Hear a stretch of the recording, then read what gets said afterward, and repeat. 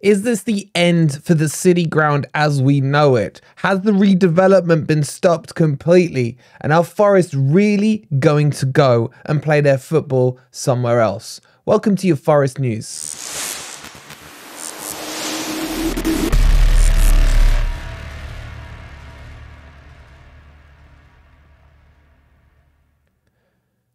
Good morning, good evening, or good night. Hope you guys are doing well, and welcome to your latest Forest News.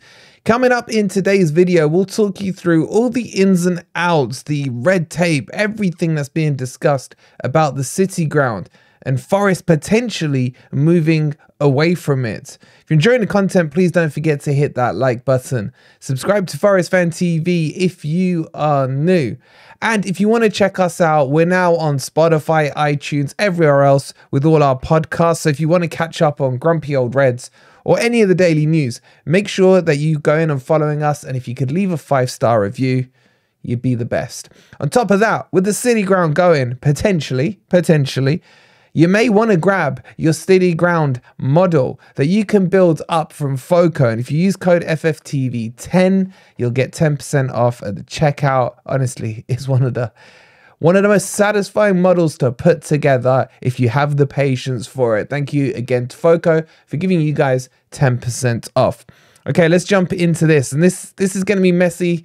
There's a lot of emotions flying around on this topic, but let's kind of rewind and talk about everything, because we've been thinking about doing this update over the last 2 to 3 weeks, but knowing there's going to be new information coming out throughout the whole time, thought it's better to kind of wrap it up in one package. So this has been going on for a while. We know there's been the rowing club issue before. We know the club have, in a way, should we say, bent the truth about why they were delaying the Peter Taylor stand. There's been talks about councils and leaseholds and everything else. We're going to try and unpack it all for you, okay?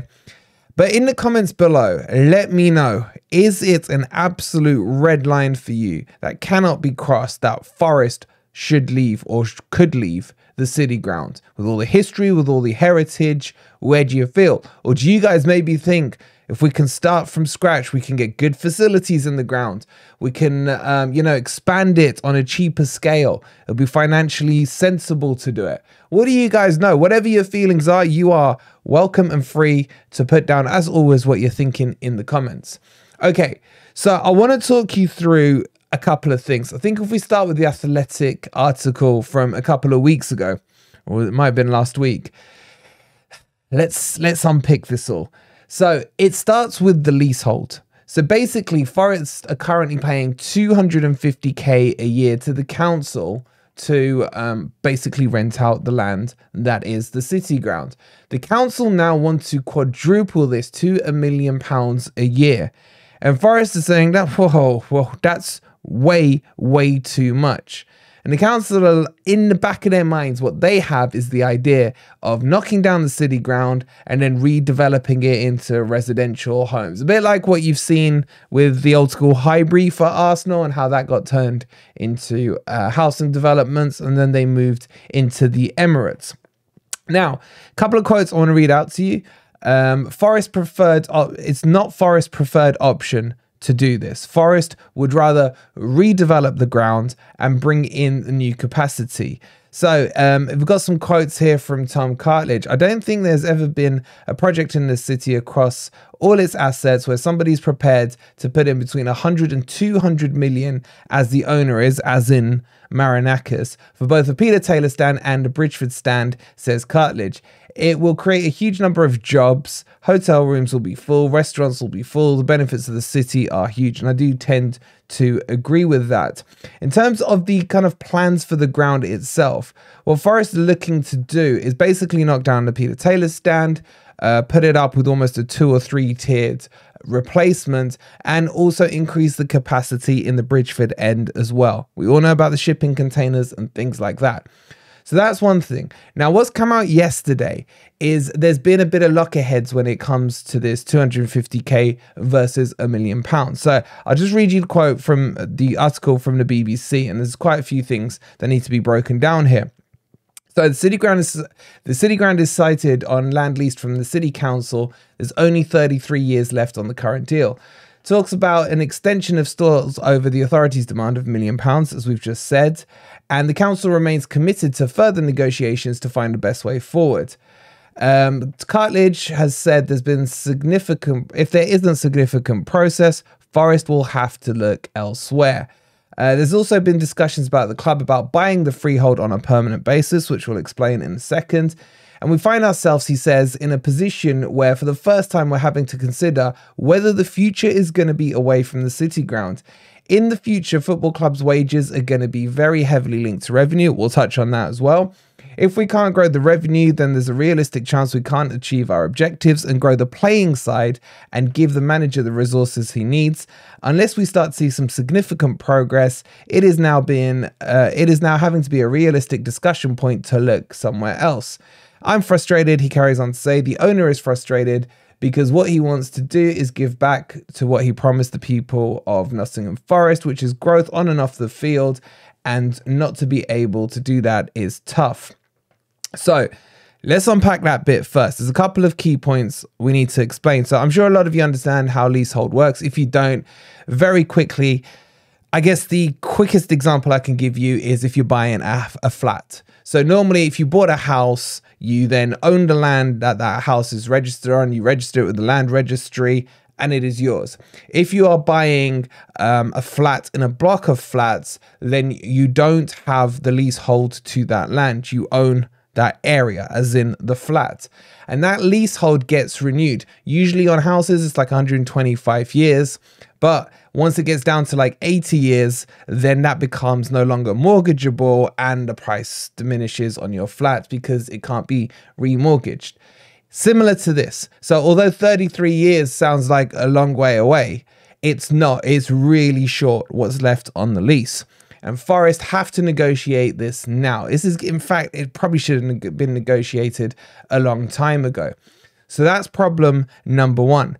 The second problem is Forest can't get going on any stadium development without knowing that that lease is going to be there for a good significant portion of time.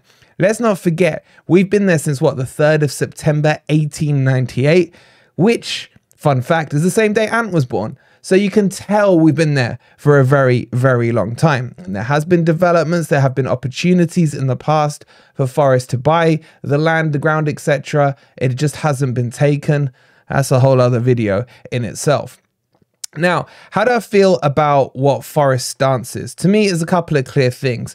One, what Tom said there about the revenue linking in to the player finances is extremely true. As we told you many weeks ago, the whole PSR, FFP stuff is going to be changed. And it's going to be linked into more the European model, as in UEFA, where 70 or so percent, maybe even as high as 90% of your revenue can then be used on player wages and income. So clubs will now need to generate income to be self-sufficient. So if you are able to sell 10,000 more tickets, excuse me, on a match day, then that will generate more income, which then they can pump back into players' wages, etc., and things like that.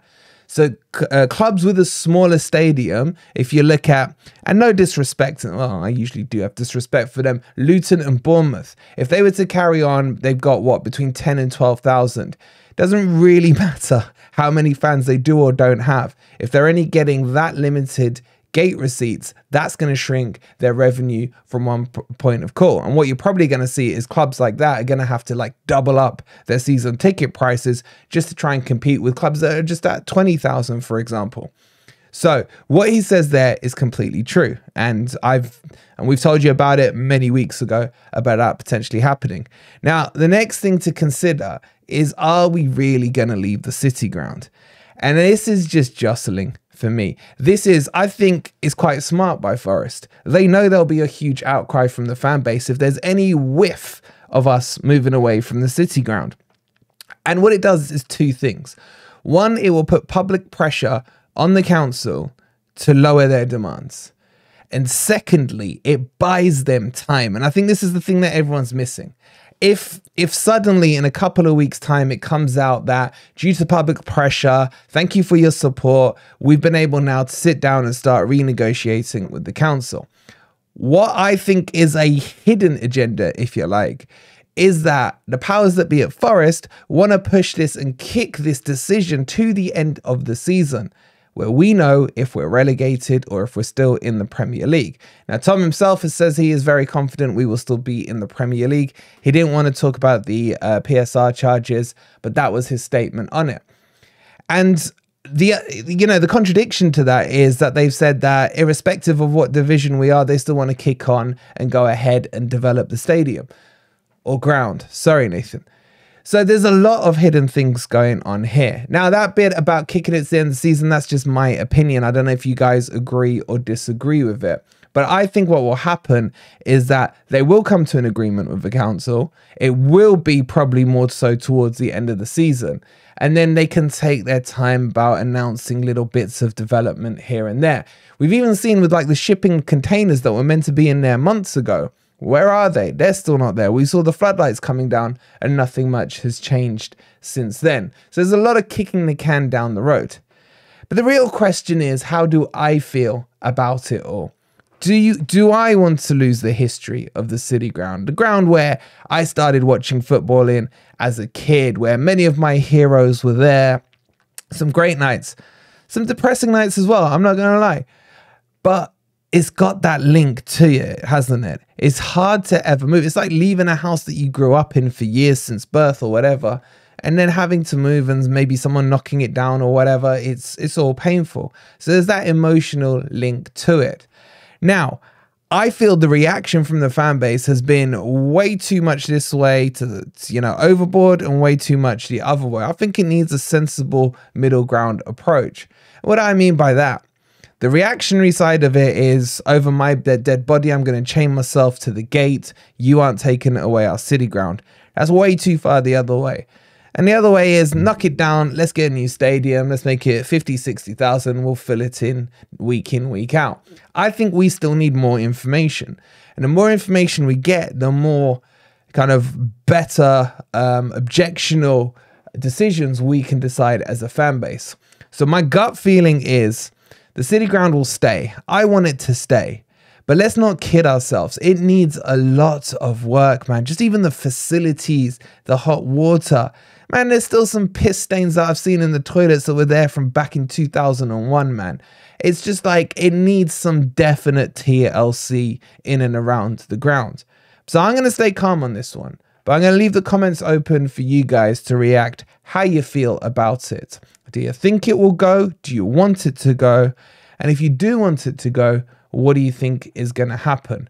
Couple of examples of stadiums where they've done it. You've seen Spurs, the most recent one. Everton are currently doing it. They all had historical stadiums that have moved to different locations. It'll be interesting to see how their fans feel about it. And at the moment, you got the whole story about the Wembley of the North when it comes to Manchester United, as they are considering moving locations as well. So we are not alone in this whole debate when it comes to a fan base. There are many other clubs having the same emotional thoughts about it. But let me know how you guys feel about it all. If you enjoyed the video, hopefully that's been helpful. Hopefully it's explained some of it. There isn't too much more to break to you. It's not like I can sit here and say, yeah, come the 15th of August, the bulldozer's coming in. Nothing like that's developed. This is all, I think, just jockeying from Forest into a position where they can put pressure onto the council. I do have the solution for all of this, though. Let's get Rob onto the council. Let's vote for Rob. Get him in there, a true Forest fan. He can go in there and we know he'll do the best thing for the City Ground there. Get your thoughts in on all of that below. If you've enjoyed the content, please don't forget to hit the like button. Subscribe to Forest Fan TV if you are new. And we'll see you shortly for a preview to the Liverpool match. We've got the Predictor League coming up and Grumpy Old Reds at 8 o'clock tonight. It's going to be a busy day. We'll catch you then. Come on, you Reds.